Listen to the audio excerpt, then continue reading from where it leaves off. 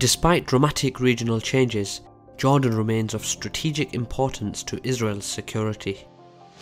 The Hashemite Kingdom is often seen as an artificial energy poor state, surrounded by hostile and more powerful neighbours.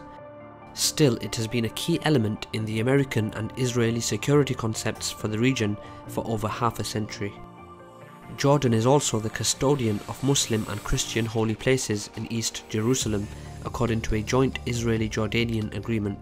But Amman did not demonstrate any initiatives to protect the Palestinians after the Israeli police stormed the Al-Aqsa Mosque in May 2021.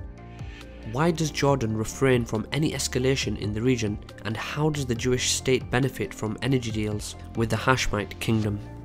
I'm your host Kasim, and thanks for joining me for another KJ Report.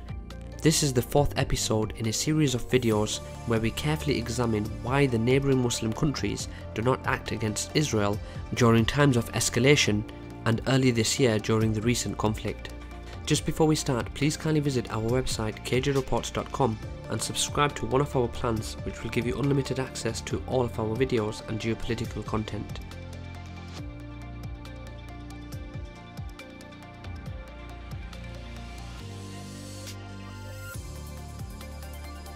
As Hussein of Jordan, the country's former king, once pointed out, the Hashemite Kingdom has a very important part in any Arab-Israeli peace process. Over the past few decades, Jordan has not entered into any alliance with a country hostile to Israel. Moreover, Amman keeps Israel's eastern border safe even when conflicts and instability in Lebanon, Syria and Iraq exact a toll on its own eastern and northern borders. Also, Jordan has reportedly permitted Israeli jets to fly through its airspace to carry out bombing sorties against Iranian targets in Syria. In the past, however, Jordan was not only a vocal critic of Israel, but also one of the major supporters of the Palestinian cause. It is worth noting that around half of Jordan's 10 million strong population is of Palestinian origin, including some 2.2 million refugees registered with the United Nations. They or their parents were expelled or fled to Jordan in the fighting that accompanied the creation of Israel in 1948. On March 15, 1972, King Hussein revealed his plan for a united Arab kingdom, which would be a federation consisting of two federal districts, the Hashemite Kingdom of Jordan and a Palestinian federal district, which would be located in the West Bank region that was under Jordanian control between 1948 and 1967, and that would have East Jerusalem as its capital. According to the proposal, the two districts of the federation would be autonomous except for the military affairs, foreign affairs and security affairs that would be run by a central government located in Amman. Nowadays, Jordan's leadership rejects any talk of any form of confederation between Jordan and Palestine before an independent Palestinian state becomes a reality. In other words, Jordanian leaders are quite aware that the two-state solution to the Israeli-Palestinian conflict is wishful thinking, and that they have to develop strong economic ties with the Jewish state, no matter how unpopular such processes are for the majority of the Jordanian population.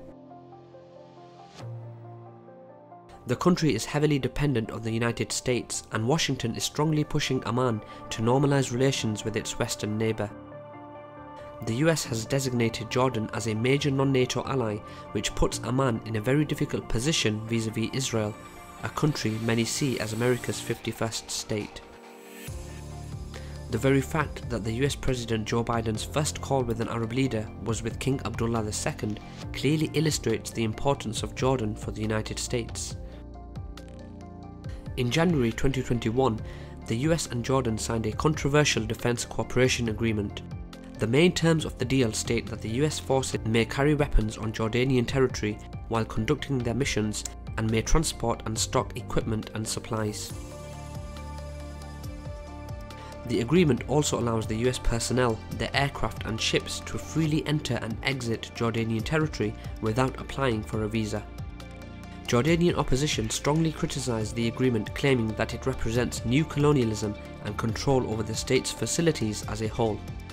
The opposition also strongly condemned several deals the country's leadership signed with the State of Israel, which puts Amman in a position to balance between a strong anti-Israel sentiment at home and a not so favourable geopolitical reality. According to the International Crisis Group analysis, Jordanians have been concerned that Israel and leading Gulf Arab countries such as Saudi Arabia and the United Arab Emirates are giving lesser weight to Jordan's geopolitical importance. Since Saddam Hussein's ousting in 2003, Israeli leaders see less of a threat coming from armies in the east and thus tend to minimize Jordan's role as a potential buffer against a conventional army in the foreseeable future.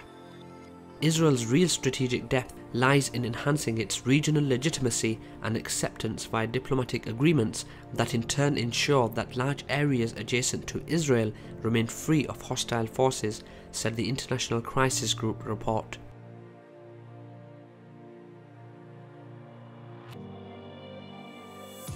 Jordan lacks any national fossil fuel wealth and is highly dependent on fossil fuel imports.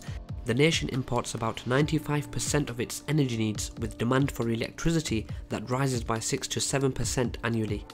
Although both Israel and Jordan are currently dependent on imported crude oil to meet their energy needs, they have begun developing strategies to increase the amount of renewable energy they can produce. According to reports, Israel is even considering buying solar power from Jordan. EcoPeace, an organisation of Israeli, Jordanian and Palestinian environmentalists, has been pushing for the project, arguing that Jordan's access to large amounts of land and sunshine means it could sell electricity to Israel cheaper than the country could produce it. However, the process of switching from traditional to renewable energy may last for decades. Meanwhile, Amman is trying to resolve its gas supplies issues. In 2020, Texas-based Noble Energy has begun pumping the first supplies of Israeli gas to Jordan, while in 2016, Jordan's national electricity company signed a $10 billion deal with Noble Energy to supply the Hashemite Kingdom with gas for 15 years from the field in the Mediterranean. The deal has faced opposition in Jordan, where many view Israel as an arch-enemy. After the agreement was signed, the Jordanian government said that securing stable energy prices for the next decade can achieve annual savings of at least $500 million annually and help reduce a chronic budget deficit. Amman has reportedly pushed through the deal despite the popular opposition by politicians and many deputies in parliament who say it makes the country dependent on Israel for energy. Jordan already heavily depends on water supply from Israel.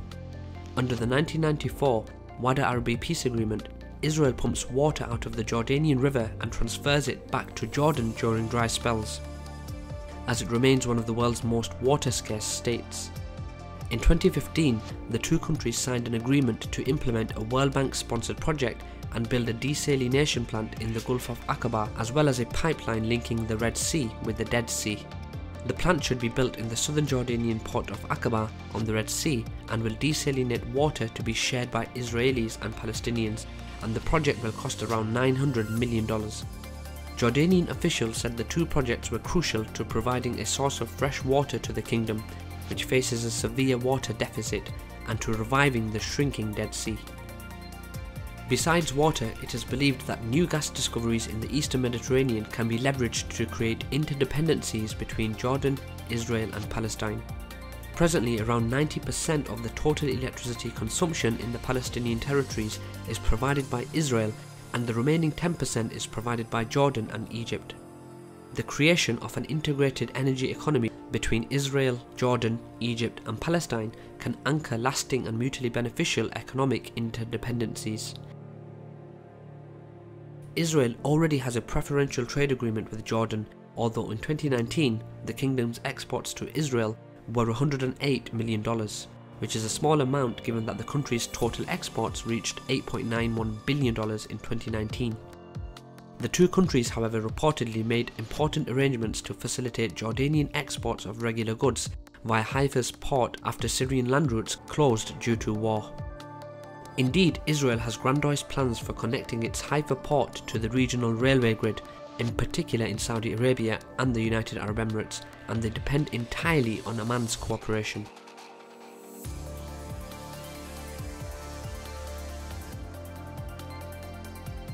In spite of ambitious economic plans that could reshape the region, relations between Israel and Jordan have been at a low point since at least 2017, when an Israeli security officer in Amman killed 2 Jordanians. Tensions sharpened significantly in recent months after Crown Prince Hussein announced his desire to visit the Temple Mount in Jerusalem. Israel agreed but then cancelled at the last moment. Jordan responded by refusing to let Netanyahu use Jordanian airspace to fly to Abu Dhabi. During the May 2021 clashes between Israel and Hamas, Jordanian lawmakers unanimously carried a motion urging the government to expel Israel's ambassador to Amman in protest against Israeli crimes against Palestinians. Lawmakers also demanded the recall of Jordan's ambassador from Tel Aviv. Prime Minister Bashir Kaswani, who was present in Parliament, said the government will examine all the options and will rise to the challenge. Given that Amman depends on Israeli water and gas supplies and is strongly pressured by the United States not to make any radical moves, it is no surprise that Jordan did not additionally strain its relations with the Jewish state. The Israeli-Jordanian rift is expected to grow if Israel eventually annexes the Jordan Valley or any other part of the occupied West Bank. That's all for today guys, thanks for watching another KJ Report. I hope you enjoyed the video and would love to hear your thoughts in the comments below. Please don't forget to visit our website kjreports.com and sign up to our subscription plan, which will give you access to all of our geopolitical content. Thanks for all your continued support and for continuing to watch KJ Reports. See you next time.